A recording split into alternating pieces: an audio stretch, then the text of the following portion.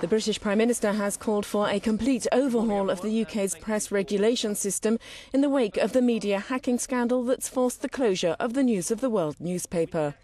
David Cameron also said the police inquiry into possible criminal activities at the Sunday tabloid would not answer all of the public's questions.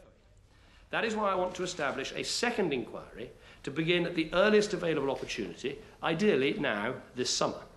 This inquiry should be conducted by a credible panel of figures drawn from a range of different backgrounds who command the full support, respect and, above all, confidence of the public. They should be truly independent, without any motive but to seek the truth and to clean up the press. As expected, police arrested Andy Coulson today, the former editor of the News of the World, who quit as Cameron's communications chief as the hacking scandal ballooned. This Sunday will be the last edition of the paper, part of Rupert Murdoch's News Corp empire, but the full fallout of the affair is likely to spread far wider than this one title.